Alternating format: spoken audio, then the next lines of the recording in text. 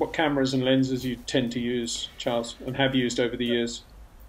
I use Canon and always have done.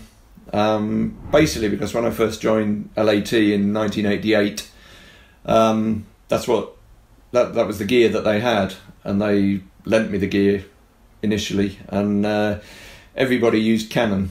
So and they are, it's probably, some photographers use Nikon, but it's either Canon or Nikon generally. They're the two best makes. But before that, I'd had them for 8 or 9 years. But the ones that I've got, that I bought them in June this year, just 2 new bodies for this season, and they already look like about 5 years old. You know, they take such a battering. There's a skill to photographing in the wet. It's a bit like drivers really, and some photographers are better than others in the wet. The problem with water damage is that often it kind of seeps into your cameras, and your cameras keep working, and you think, oh, that's all right, I got away with it, and then the corrosion kind of sets in, and a few months down the line, everything goes wrong. So it's quite hard to look after them properly, because you're always in, you're rushing around, and the conditions aren't always great.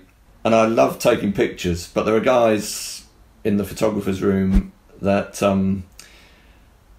are very good technically, and they're very, and also nowadays on Photoshop has become a big part of photography, and that's not my strong point, and I actually don't like it very much either. I kind of think a photo to me is sort of like it's a moment in time, and at that moment that you press the button for that 500th of a second or whatever it is, what you see on that photo is what happened. And I've not got much interest in manipulation of pictures and adding things and completely changing pictures, and they can still be interesting images and interesting pictures, but I don't really see it as a photograph. But well that's said. kind of well said. Well, it's just I'm quite old fashioned really.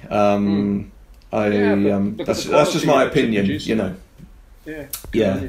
And with modern cameras, photography has definitely become easier. I grew up in my early days at LAT. We were shooting transparency, on film, and there's not much margin for error. You have to be pretty spot on with your exposure and your framing and everything, and it's a good training. Whereas I do think some of the guys that are starting now on digital, it's very forgiving. You can take a picture that's way off, and not framed well, and not composed well, not exposed well, and you can bring it all back in Photoshop and make a half decent picture out of it.